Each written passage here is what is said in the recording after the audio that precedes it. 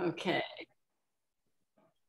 Okay, good evening and welcome to the August 8th, 2022 meeting of the Planning and Land Use Committee of the Northwest San Pedro Neighborhood Council. I'm going to take roll first. Jason Herring? Here. Linda Alexander, no. Rock Ashfield? Here. Dan Dixon? Here. Craig Goldfarb? Here. Pat Nave? Pat Nave can't hear you. I know you're there. You're still having microphone problems. Chuck Hart? Here. There. And Diana Nave. So we have Dan, why nice ceiling fan, Dan. Why isn't it on? What would hit me in the head, Rock? Chuck has got his on, so. Okay. Maybe I'll have to correct that. I'll be right back. I'm having dog issues. Right back. I also want to welcome any members of the public. You will have an opportunity to provide comments on each agenda item before any action is taken. If you have a comment on an item that's not on the agenda, you may provide your comment during the public comment portion of the meeting. And Pat Nave, if you want to make comments, I think you're going to have to come into my office or take my laptop because you don't seem to be able to be heard.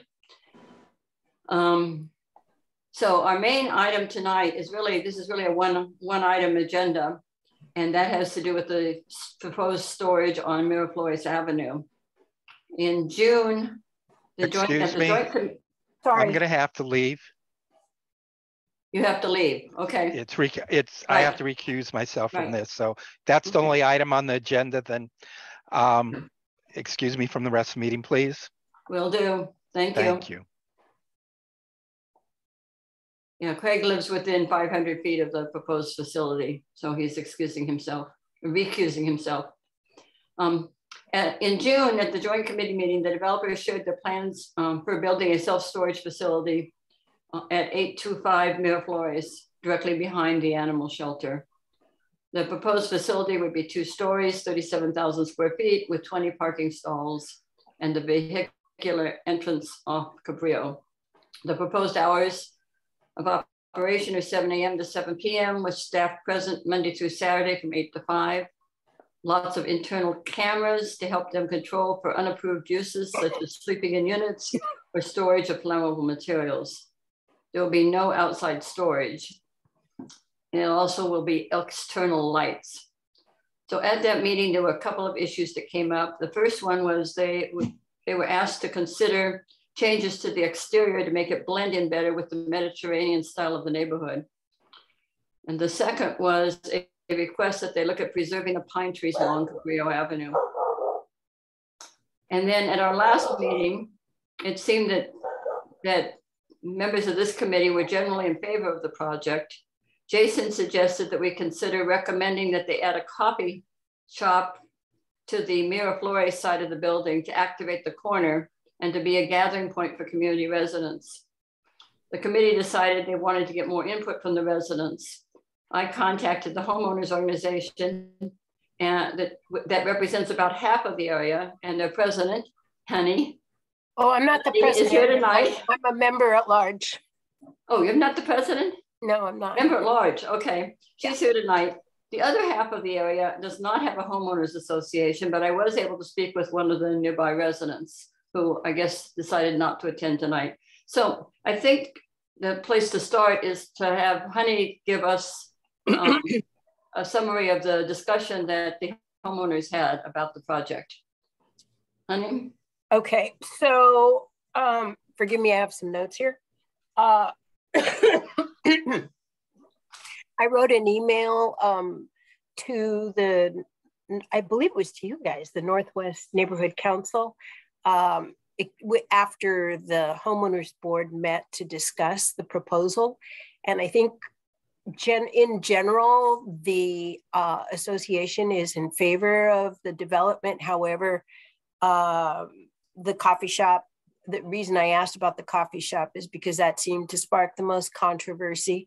And then it was, I believe I was told that it was somebody's wishful thinking, which I'm sure will mollify the residents, because people were concerned that it might turn into another homeless hangout, and that street in particular seems to attract people who like to camp there, park there for days at a time, and there's a lot of transients walking through there because of the park, Leland Park, and then up our area because of access to the Peck Park Canyon area. So some of the questions were actually about the way that the development looks. I mean, as long as there's no coffee shop, I don't think there's any controversy. They like the idea of the fenced or gated parking lot on the Cabrillo Street side, and felt like it would be more professional than what we have now. But what we have now, really, I'm sort of struck when you said Mediterranean style architecture, it just sort of looks like a mishmash of everything there to me. So let's see, it seems like a responsible business owner would mitigate the homeless loitering or parking in the area. Maybe that was question mark. Nobody wanted it to be a hangout for homeless folks, so that's good that they'd be monitoring the place to make sure that people wouldn't be residing in the facility.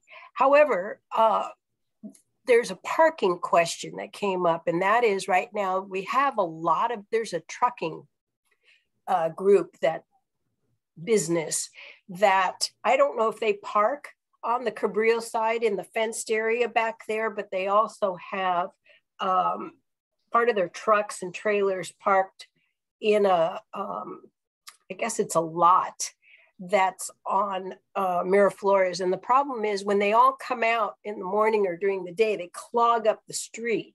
And so we're continually trying to move in and around them.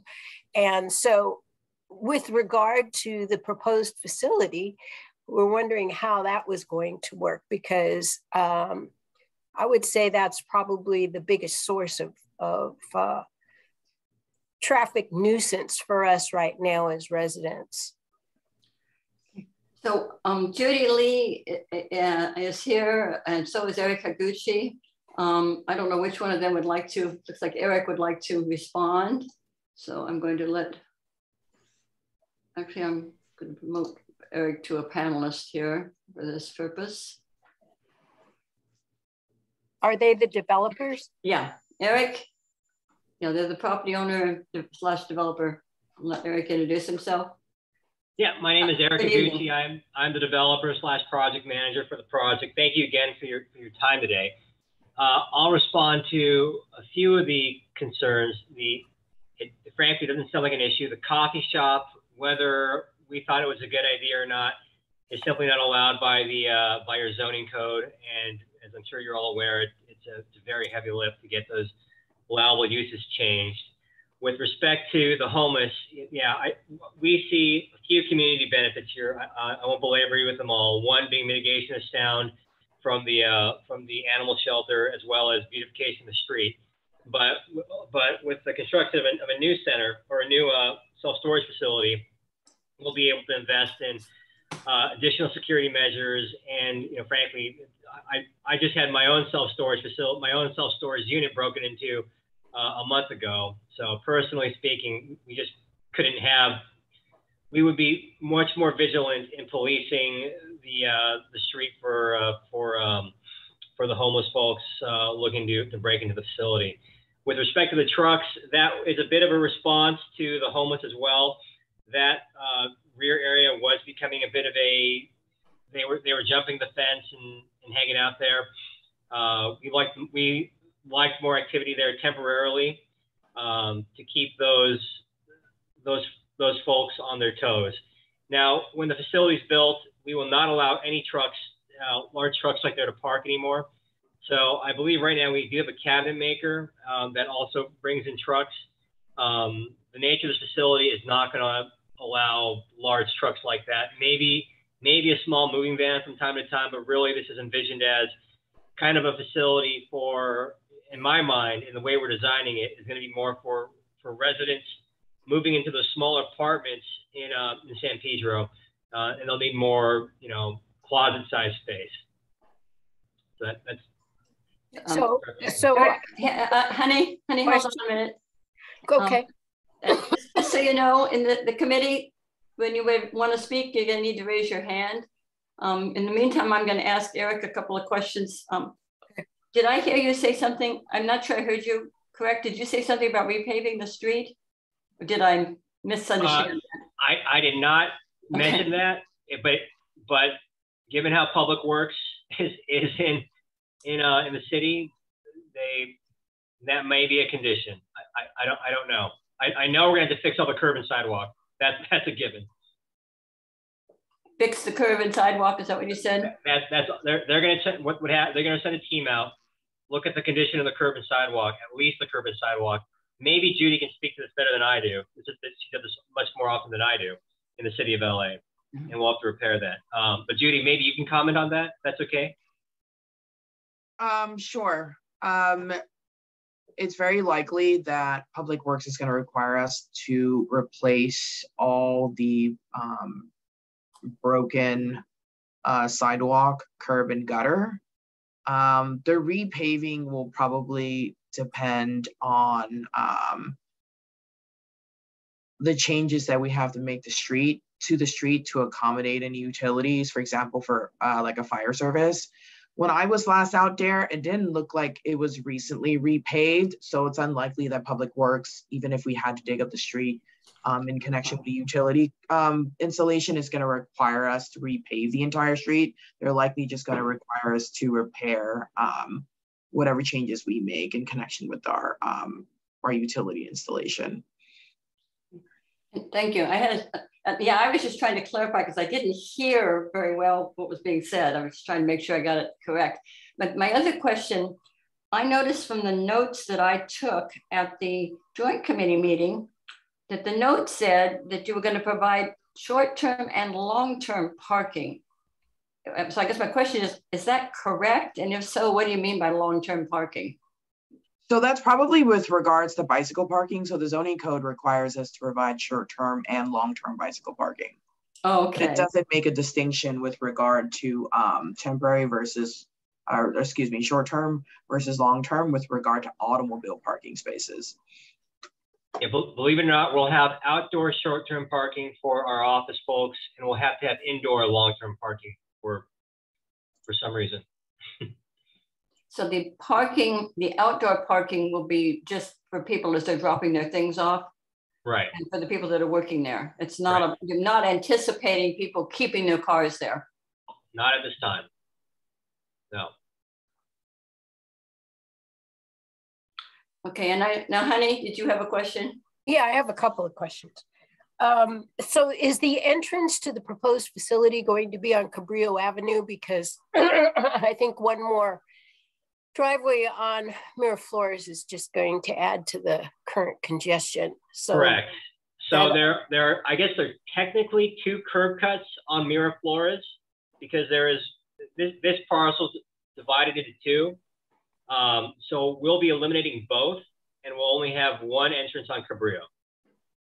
Okay, and that will so people won't be able to park on the street in the front of the facility. All the parking will be on Cabrillo. Is that correct? So people will be able to park in Miraflores because that's a public street. We can't preclude anybody from parking on Miraflores. But that'll be regular street parking, not angled parking where people stick out. No, regular street parking. Yeah.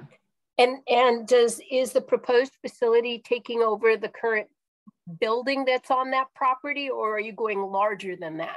It'll be demolished and it'll be larger than that. I think right now we're around, I want to guess 10,000 square feet, maybe a little less. So are you taking over, like, I'm trying to envision how big this thing actually is going to be. Is it going to cover where the old repo lot is as well? Yes. Further than that, so are you going to be right up against the animal shelter? We'll be right up against the animal shelter, and I think about 20 feet from where the hill starts to slope downwards. Oh, so you're not going all the way up the hill. You're just... No, definitely no, we can't do that. So what's going to be in back of your facility? Just hill, the hill and a little back area. That's it. Oh, okay. Yeah, Okay. we have to be set back about 20 feet from the hill. And will there be people on the property 24 hours a day? And when No. you talk, no.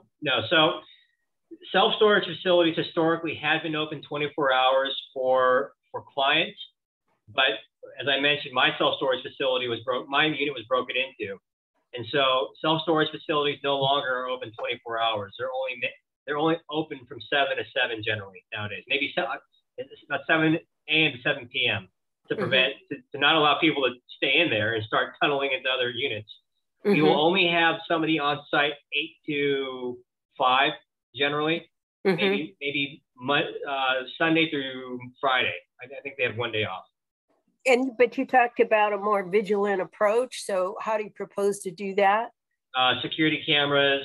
We'll have folks going in and out. And frankly, who wants to enter a shelter where they're harassed by or enter a facility where they may be harassed by homeless folks? So we're spending a lot of money on this facility, and so we're going to have to spend a lot of its brand, and it's going to have to be reflective of that.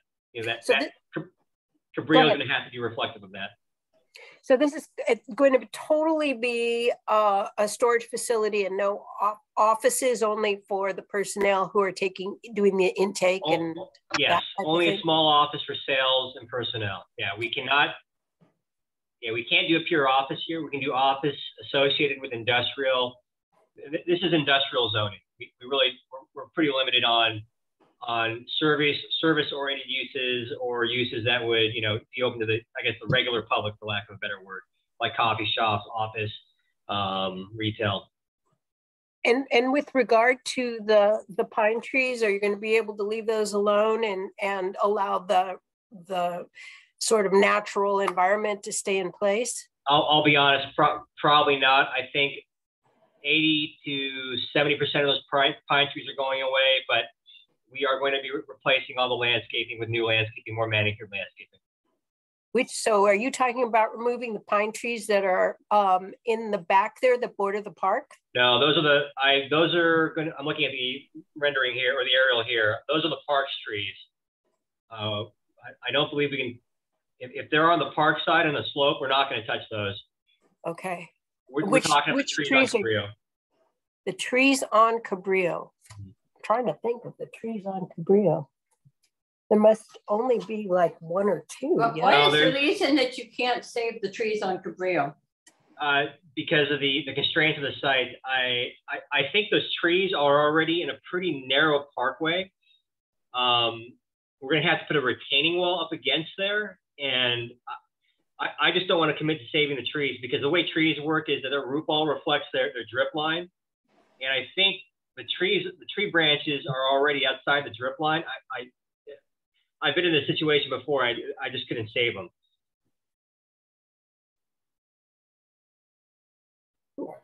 It's a pretty, yeah, right. That's exactly right. Oh, you're going to get rid of all of those? That's what's likely going to happen. Oh my gosh. Oh my gosh. Oh my gosh. Really? Wow. That's a lot. So what would it take to save them? I think some good luck. I mean, again, if you look at right there, they're in that parkway. That's a very narrow parkway, and it's frankly pretty interesting how the trees have sustained for so long.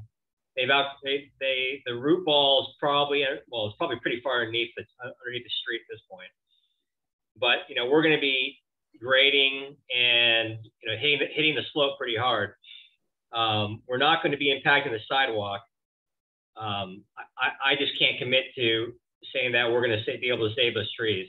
But now there's going to be parkway there.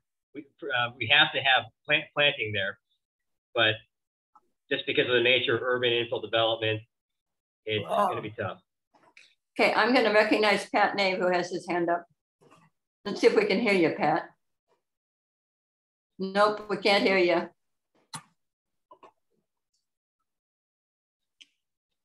So, honey, did you have something else while we wait for Pat to come by to a microphone? Well, I guess I'm dismayed about the trees. That I understand what you're saying, Mr. Higuchi.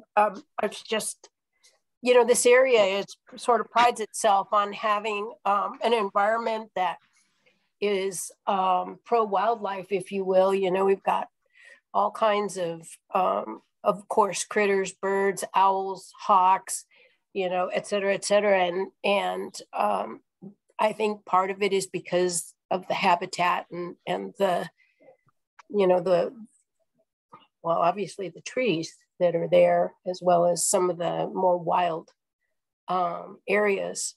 So I'm dismayed. I mean, I don't know what the alternative is, but I'm really dismayed about the trees having to come down. The replacement. Oh, Eric, go ahead. Sorry, for what it's worth, the replacement trees will be African sumac. We've got 3 planted there. We can do more. Yeah, especially, you know, with climate change and what have you, and knowing that trees are so good for getting out the carbon dioxide or soaking up the carbon dioxide, you know, in the environment. And it's so warm and hot in this canyon anyhow. You know, every tree is precious. I don't mean to sound like a tree hugger, but I do, you know, I hope you understand where I'm coming from. It's LA, I get it, yeah. Thank you, honey. Pat and Abe? Didn't we have in our proposed comments before that to save those trees? Yeah. Yeah, and you know, why don't we get the city's forestry guy, tree guy out there to have a look at it, see if we can anyway. These things look like they have a pretty deep football. They're not taking up the sidewalk, so forth. If you could build your facility and save those trees, would you do it? I'd sure do it. Yeah, if you can get us help relief on our setback requirements, I'd be more than happy to do it. What are your setback requirements from the curb line or the back of sidewalk? I think we have an issue with. Oh boy, it's really testing me here. Let's see.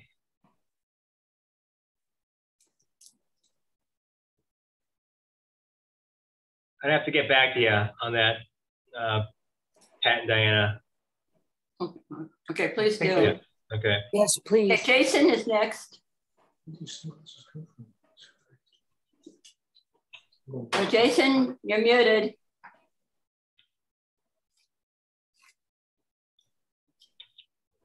Jason, we can't hear you yet.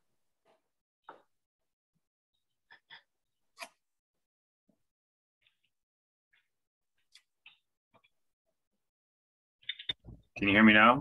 Now Yeah. we can hear you, great. Stupid thing. What'd you do? So I'm going to copy what you did. I have 2 microphones in the system and it randomly grabs the wrong one at times. And it's frustrating. No, I was going to say, these are very tall, older growth trees. The root structure is going to be very deep on these. So I think that you're not going to interfere with the primary root structure. Most of the water that these trees are gathering is going to be significantly below the surface where they break surface. So I don't think that you're necessarily going to disturb the root ball as much, but I would second what Pat said. I was thinking the same thing, as have someone from forestry take a look and see if there's a way we could preserve these, because something like this is not only just a wonderful shade and visual barrier, but it just adds to the overall ambiance being near the park, near the entrance of the park. I don't know how big the African sumac gets, but I don't think it's going to get as tall as these pines. Right, right. We're constantly cutting down old growth big trees, replacing them with these stubby little street trees that barely get above the height of your roof. So it's a trend that we're slowly losing our urban forest to these little decorative trees, which barely block eye level to the building behind it. So if there's anything we can do to help by making some contacts with people, or anything we can do, let us know, because we'd be very interested in keeping these trees. Yes. Okay. Yeah. I do recall that we had some issues with minimum depth requirements on these planters. I'll get with Judy and talk about that. It's been a few months and we talked about that. But preserving those trees probably saved us money as well. So we'll look into it. And if you have some we'd be glad to write a very supportive letter to the city if you need some sort of help with the easement to keep these things. We'd be very supportive of that. So much appreciated. Honey? Did you have another comment or question? No, I just second and third everything that you guys have been saying. I think it would be very meaningful to be able to save the trees, and if there's any way to work around it, I think that'd be great. I just think it'd be terrible to like the gentleman said, I believe it was Jason, that they are old growth trees and they've been there a long time, and we've had a couple back here that have had to come down due to disease, and it's just awful to see them not thriving anymore. Thank you, honey. Does anyone else have any comments or questions on this? I don't see anyone. Am I missing anyone? Okay. It seems to me that I'm going to stick this out as what I think is the consensus of the committee, and we can vote on it, and then I can write it up if that sounds correct to people. And honey, you will not be able to vote because you're not a committee member, okay? But you comment.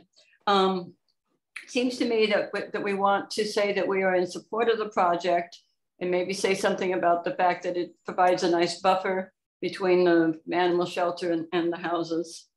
That there are some things that the developer has said to us that we want to make sure happen. One of them would be to fix the curb and sidewalks, that there would be no long-term outdoor parking in that parking lot. The hours were 7 a.m. to 5, I think. Was it 7 a.m. to 7 p.m.? And then really talk about the pine trees and wanting to save the pine trees, and that we would even be willing to support a reduction in the setback if it was necessary in order to save the pine trees, and suggest that they consult with the city's forestry officer. So that would be my suggested motion, which I can write up if that's what people are in agreement to. I would second that motion. Okay. Any other discussion? Anything I missed that we ought to be putting in there? May I ask how long the construction will take? So we're still trying to get this approved through planning. So we've probably got 2 more months there. Thereafter, we probably have another 8 months to draft construction documents and improvement plans and get those permitted. And thereafter, it's probably a 6 to 8 month process to build it. So best case scenario, Q1 2024 is when this is built, completed. Okay, are we ready to vote on the motion then? Jason? Yep. Linda Alexander? Yes. Rock Ashfield? Yes. Ann Dixon? Yes. Chuck Hart? Yes. Pat Nave? Yes? Is that a yes, Pat? I nod your head, okay. And then Diana Nave, and Craig Goldfarb was recused because of the conflict. Thank you, Judy, and thank you, Eric, for being here. And we will be putting together a letter and forwarding it, forward a copy to you all and a copy to the city. Thank you so much for your support. Thank you for your time and service to the city. And maybe we can get Jason to call the city's forestry person. Sure. Thank okay. You. Thanks, everyone, and thank you, Diana, for coordinating our attendance at the meeting and everything. Appreciate it. Oh, and Judy, just so you know, we'll also send a copy of our letter to Central Neighborhood Council's Planning and Land Use Committee, which Linda Alexander happens to also be on. So. Okay, I just want to confirm that generally, because we're appearing before you, since the potential impacts on the project affect neighbors that are located within your neighborhood council, does the central San Pedro neighborhood council typically expect us to appear before them too, or do they just take your guidance? I think you're actually out of our district. So we're technically in your district according to ZEMIS. Yeah, right there on the line. Yeah, technically There's Yeah, because it technically would be you some are. census tracts. It's very I'm so bizarre sorry. line. But Oh, gosh. Well, I'll bring it up and try to discourage everybody. Okay. And then one last question. Is it San Pedro or San Pedro? What kind of question is that? Pedro. Well, because everybody who's from there says Pedro. Right. Can we take that If vote I again? say Pedro, I get skewered. See, I just got skewered. What kind of Can we question do is that vote? That's how they know you're from out of town. That's when how you we say know you're- Pedro. That's how we know you're not from here, is if you say it like that. Well, is it San Pedro or is it just Pedro? It's Pete. Well, I see. You're saying the Pedro without the sands. Yeah, the locals. Sometimes it's just Pedro. As long as you got the long E, you're good. Okay. All right. Judy's no longer involved in our project, by the way. We're firing her. Thank Thank you. you all. We do have just two other quick agenda items.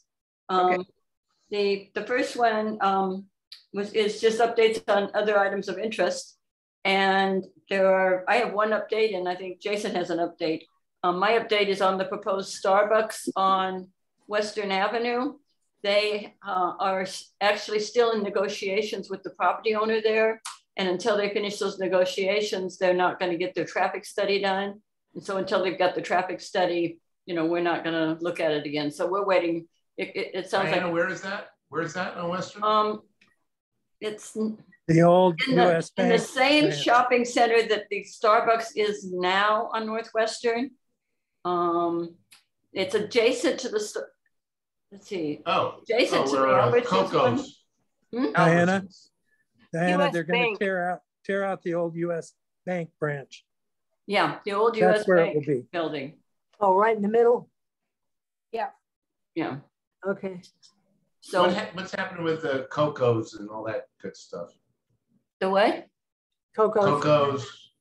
Yeah, Coco's is gone. It's a US Bank. I know, but the building's still there. yeah, the building's It's still all there. it's all real estate negotiation. Yeah. So yeah, we hate to hear that. so so anyway, that's why we haven't brought it back, is because they're not ready to bring it back. Jason, you want to talk about a proposed ordinance.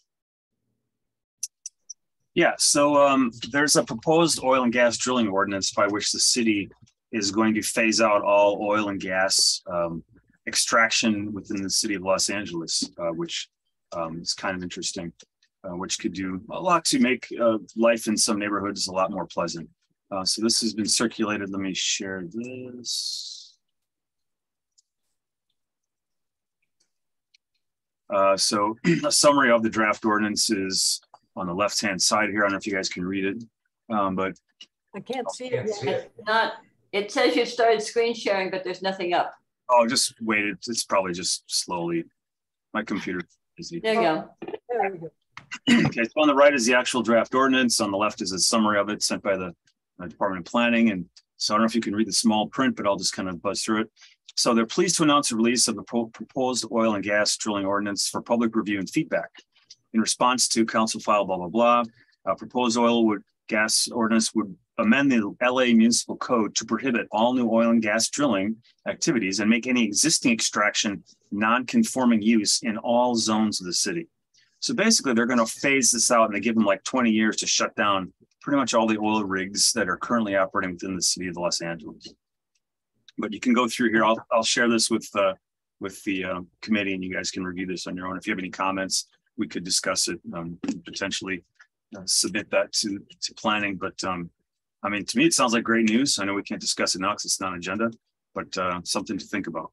So. And I'll add to that, I got just part of this meeting, and I actually forwarded it to you, Jason. At the plan check meeting this Saturday, someone from city planning will be there to discuss the ordinance. So if anyone's interested in knowing more about this ordinance, they may want to attend the plan check meeting. In addition, there will be a public hearing on the ordinance on August 30th. I don't have any more details than that, but I'm sure we will get it. Unfortunately, hopefully there's more time to respond after the public hearing, because our board won't be meeting now until September if we want to take a position. So. I mean, there's some serious amount of real estate that is going to be no longer used for extraction in the coming years. Think of the massive thing like over by, what is it? The Kenneton Park over there, that huge oil field. Yeah. That'll all be shut down within 20 years max, right? So it's a lot of potential cleaner air and less nuisance. So, does anyone else have any updates? If not, we'll move to public comment. Are there any public comments on non-agenda items? I'll just say that we are going to have a waterfront update meeting here in our office the last Thursday in September, so I'll just announce that. And Diana, I had a couple questions for you if you didn't mind. Okay. I don't know if I'll have any answers. Well, let's put the cash up there. Let's see what we got. The harbor view.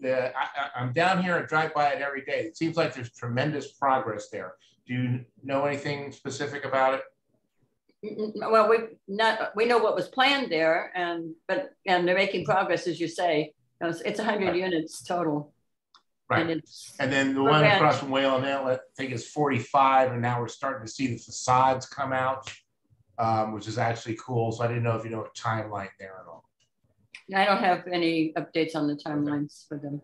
I can ask. If you haven't been downtown, check it out. The stuff that's going up. Yeah.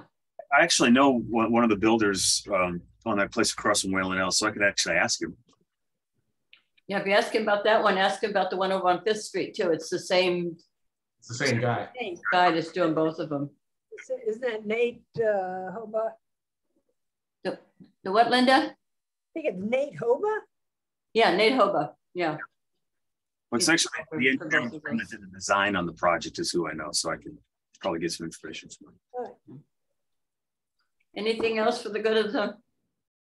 Can I ask something? Yes, you may. As you know, we've written the city about the brush collection, you know, and removal in the back, and you know about the third fire, but there's quite a bit of brush that still remains, and I was wondering if perhaps the council could support a letter to that supervisor whose information I do have somewhere on a business card, Julio Hernandez, about you know, continuing to clear the area, you know, because the fire. Yes, we've done that in the past, and I think we can easily do it again. Yeah, I'll look at Jason and see if he'll. You know what, honey, just send us. I guess you sent me a copy of what you did, right? Yes, I'm going to forward it to Jason and let him do his magic on it. Okay, if you need more pictures, let me know. I'll be happy to supply them. And one other thing that we learned at the Economic Development Committee meeting Tuesday from the Chamber, West Harbor is slated to secure up to $100 million of financing to build the buildings that should be closed in October. They're presenting before the Harbor Commission tomorrow to ask for an extension for the financing, but there is a light at the end of the tunnel. And they announced a date for a groundbreaking ceremony. Is that it's sort of a welcoming for support. They said it's not really groundbreaking, but it's October 22nd. It's my brother's birthday. October 27th? Second. October 2nd. Oh. No, 22nd. 22nd. Yeah. Okay. That's. I thought it was 20 something. Yeah. So yeah, it's a celebration of the work getting underway. Anything else? If not, we stand adjourned. And thank you, honey, for coming and representing your part of the neighborhood. Appreciate it. Thank you for inviting me. I appreciate it. I appreciate what you guys do. Thank you. Thank you, everybody. I kept thinking you were talking to Pat every time you said honey. I know.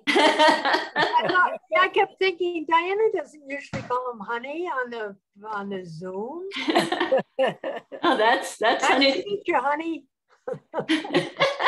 There's got to be some protocol, you know. I should tell you all that honey's husband Steve was instrumental in the original plans for the redevelopment of Peck Park Canyon. He led that committee that worked on that. And that found that there was really a spring down there and got the bridges and all of that. That was committee that he led. So Nice. Thank you all. Thanks, Diana. Thank you, Diana. And Thank you, everybody. meeting stands adjourned.